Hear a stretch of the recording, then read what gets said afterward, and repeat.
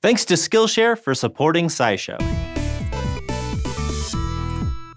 Physicists strive for simple explanations for complicated phenomena. It's kind of their thing. But 60 years ago, particle physics was not simple. There were dozens of known subatomic particles that all seemed to follow different rules at different times, and nobody knew what to make of all of them. Then a few physicists found the simplicity hiding behind the chaos: quarks. And 50 years after their discovery, the universe just doesn't seem to make sense without them. Quarks originally helped explain a torrent of particle physics discoveries that happened after World War II, but our knowledge of particles goes back further than that. Before the war, physicists knew about familiar subatomic building blocks like protons and electrons, and they knew that particles sometimes decayed. Some of those building blocks could transform into other particles, although the rules were still being worked out. In general, though, it seemed like there weren't that many fundamental pieces of matter. The world was pretty simple. But then experiments got better at crashing those pieces into each other and seeing what happened. By 1950, the list of known particles included pions and kaons and sigmas, with new particles being found all the time. Soon there were dozens of types of them, and no one knew why they were showing up or how they might be related to more familiar particles. But throughout the 50s, there were hints at some sort of underlying order. Physicists quickly realized that the new particles were much more like protons and neutrons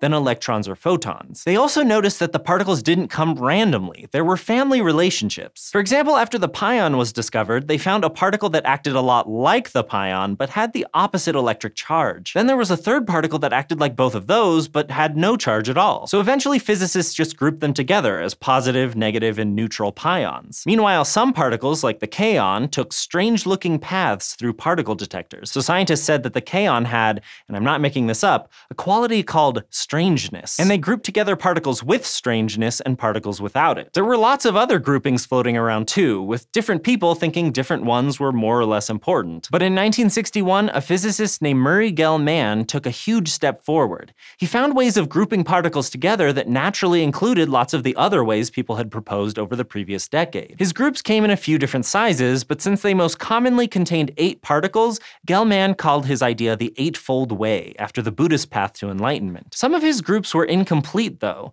For example, the Eightfold Way said that if you group certain particles by strangeness, the group should have 10 members. But physicists didn't find the 10th member until 1964, a few years after Gell-mann predicted it. Still, that was a good sign. Once they found that omega-minus baryon, as it's now known, everyone knew Gell-mann was on the right track. Then, around 1964, Gell-mann and 2 other physicists named George Zweig and Andre Peterman all independently came up with the same explanation for the Eightfold Way's success. Each of the particles was itself made of a few tiny, indivisible pieces. Peterman wanted to call the pieces spinors, and Zweig wanted to call them aces, but Gell-mann had a way with naming things, and his name for them stuck: quarks. By combining just 3 types of quarks, called up, down, and strange quarks, into collections of 2 or 3, you could produce all the particles physicists had seen over the previous few decades. Except for things in the same family as electrons, but those have their own models, and there were only a couple of those at the time anyway. Admittedly though, the quark model did have some weird features. It said that, unlike every particle ever observed, quarks didn't have an electric charge that was a whole number times the charge of an electron. Instead, they had fractional charges, either -1/3 or positive 2/3. And that struck everyone as very weird. It was unlike every particle they'd ever seen, but there was a reason they'd never seen fractional charges. Over the next decade, physicists working with the model realized that you could never see an isolated quark on its own. Quarks could only ever be in groups of 2 or more, because there was just too much energy sitting in the space between groups to ever tear them fully apart. Again, it's very weird. But just like the Eightfold Way, the quark model caught on because it worked. It was a simple explanation for complex mysteries.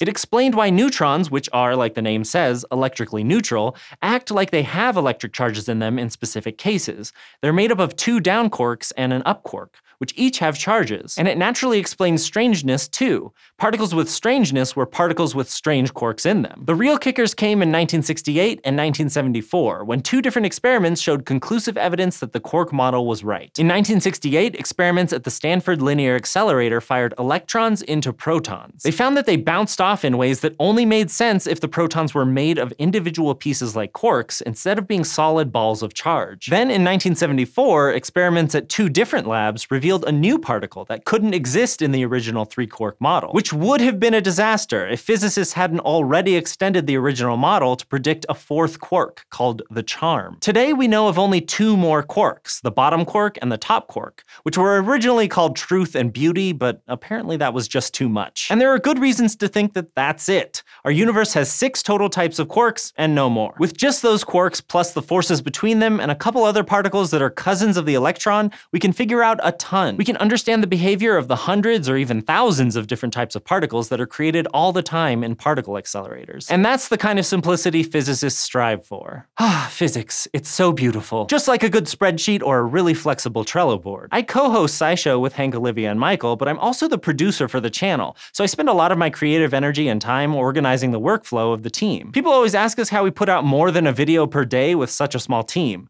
And it's because we're very organized. We have multiple spreadsheets, docs, calendars, Trello boards, and Slack channels to manage it all. To know me is to know that I'm fascinated by productivity and what works for different people and different groups of people. Which is why I appreciate that Skillshare focuses so much on classes like this one called Productive Prioritization: Tools to Build Your System. The teacher, Brian Servino, works for Trello, which is cool, but he doesn't just focus on Trello. It's more about the philosophies of productivity and how to rethink how you're utilizing your time. And right now, Skillshare is offering SciShow viewers 2 months of Skillshare for free. So join the millions of students on Skillshare and check out this class, or any of the more than 20,000 others, by following the link in the description. And if you want a trademark Stefan Chin productivity tip, watch it at 2 times speed.